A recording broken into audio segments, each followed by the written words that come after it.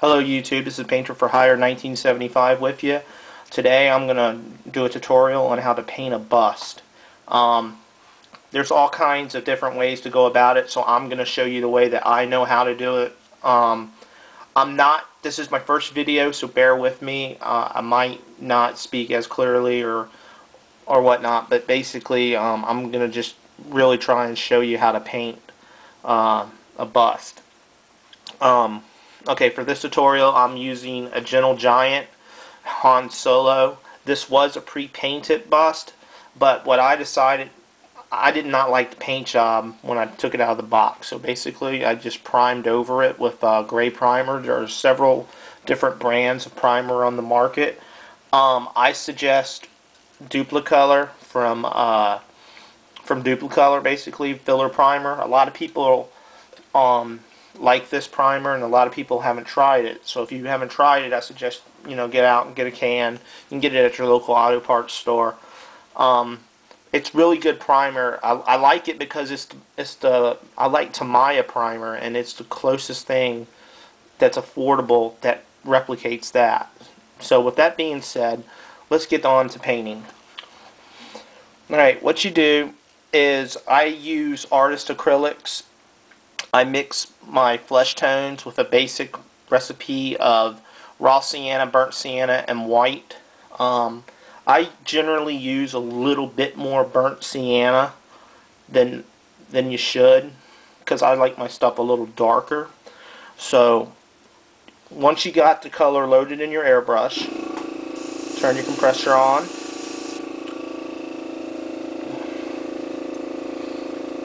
Now you take and all you do is you just want to just feather it on like so. If you see that it's just getting a little bit of color. You don't want to concentrate the airbrush in one area, or you'll get what is called runs.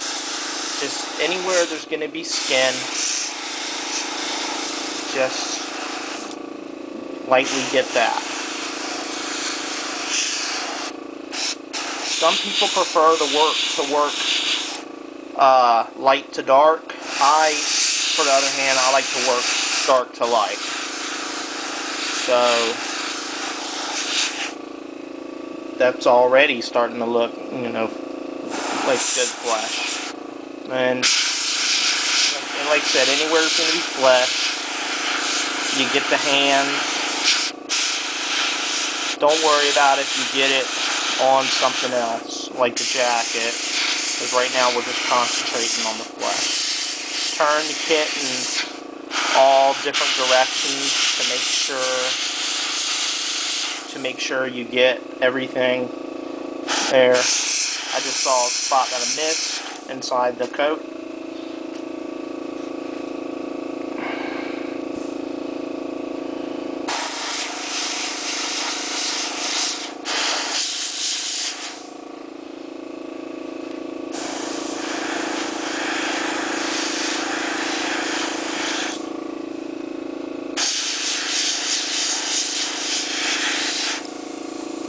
For this part, we're just going to concentrate on the flesh.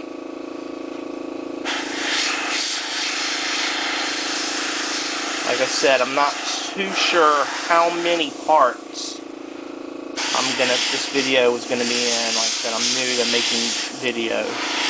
But you just want to just get, your flesh tones. One mistake that some painters make is when they're painting, they forget to go underneath the chin and the nostrils, because when they're painting, they think that once they get the neck, they think that they got that. But if you don't turn the kit in the direction, you're not going to get that particular color. And in this video, I'm going to show you some tricks that I've learned that will make your paint job come to life a lot better. Like I said, this is already starting to look good. I mean, I wish I would have done a before, what the piece looked like before. But if if the camera could see, look at the skin. I mean, it's a lot better than it was. This particular piece was it was really pale, and that's something that a lot of statue companies, they have, is, you know, their skin tones are really pale or really yellow looking, like jaundice color, and that's not good.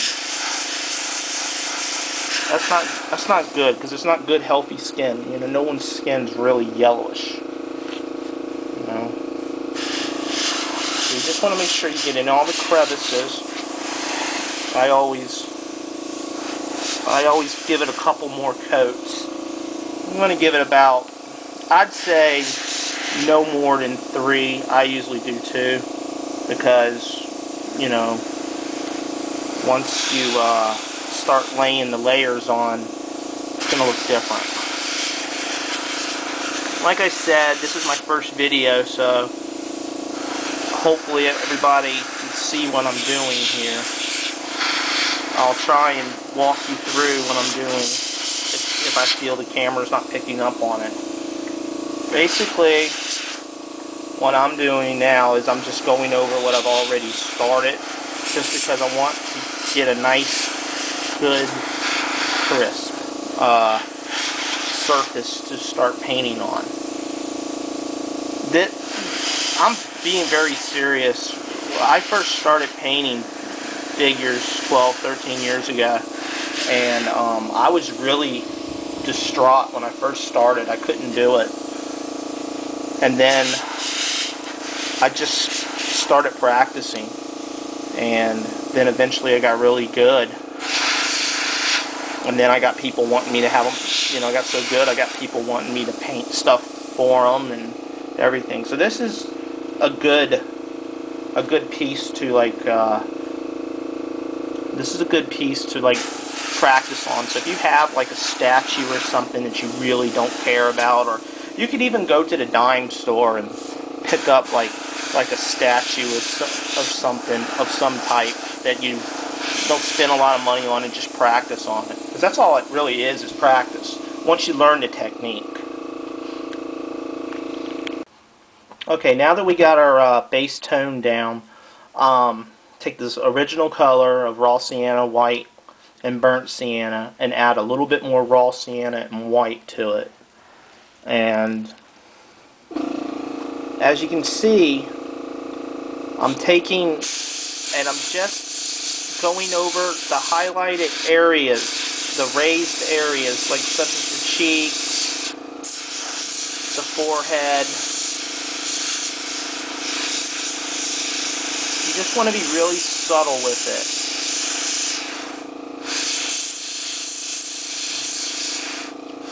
Oh yeah, one thing I did forget to mention, this technique that I'm using, you have to have a double action airbrush to achieve it. You cannot really do it without a double action. I don't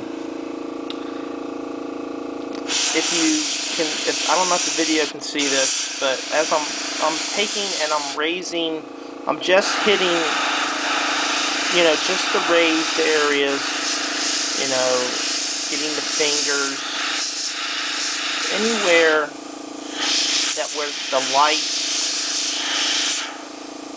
will capture naturally. You hit the top of the knuckles, just real lightly.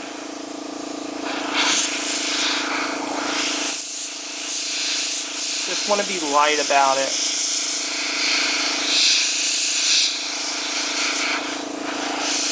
Want to get the chin.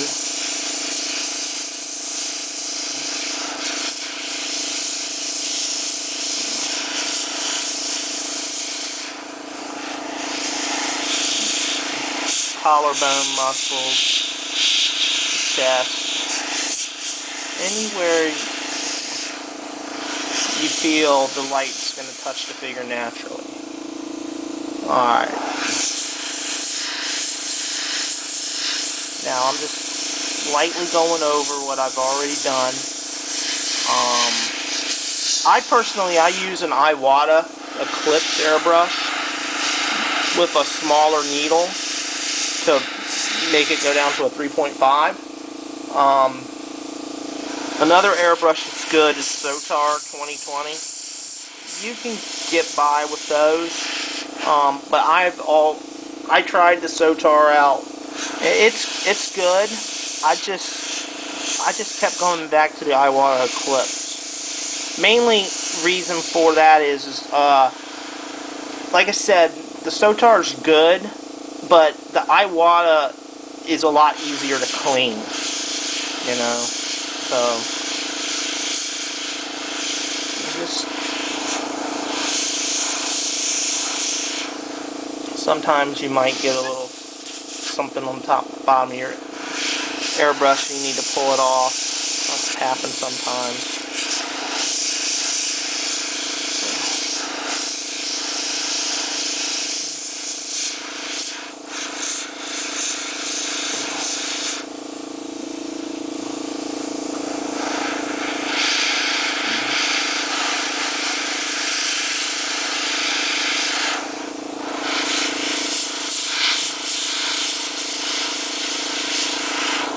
Not sure if the video's coming, but if you can look in the hand, and if you can look in the face, you can see this where I took and painted the high spots, and you know you can really see it starting to come together now. And this is, you know, we got one more layer to go, and then, you know, but this is already starting to come together nicely. One thing I like about busts is